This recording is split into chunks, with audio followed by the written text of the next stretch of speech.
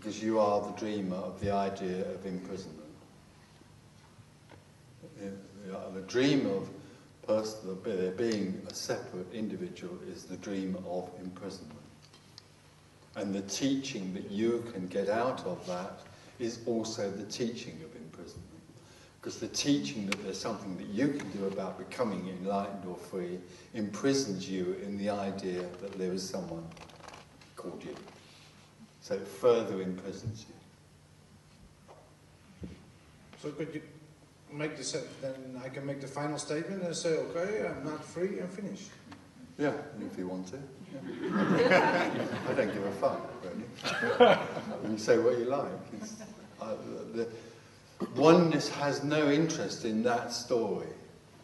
Oneness is that story, but it has no interest in ending or not ending that story.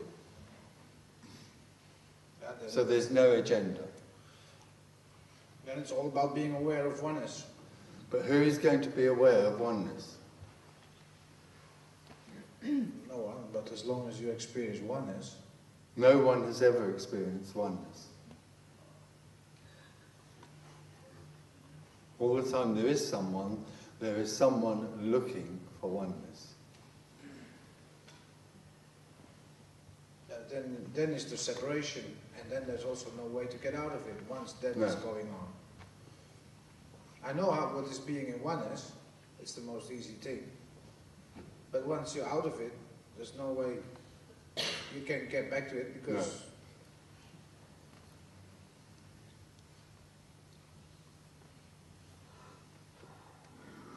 It just happens. I mean, the other thing is, there's no hurry, because at death there is only oneness, so I wouldn't worry about it too much. You've only got a few more years to live. Don't come here, spend your money on a new car, and enjoy that, and then when you die, there'll only be oneness. The only problem is you can't do anything about looking for oneness. All the time there's a longing for it. Your head's in the tiger's mouth now, so you're going to go on looking. Yeah, that's the problem,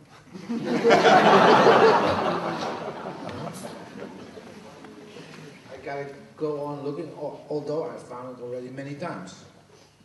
Well, you have never found one, and nobody ever has, but oneness has arisen. And then you come back and think you found it. And that you can have it and keep it. Like you have everything else, like pain and money and lovers and all that.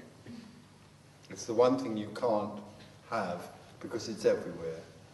It's the one thing you can't lose because it's everywhere. It's the one thing you can't attain.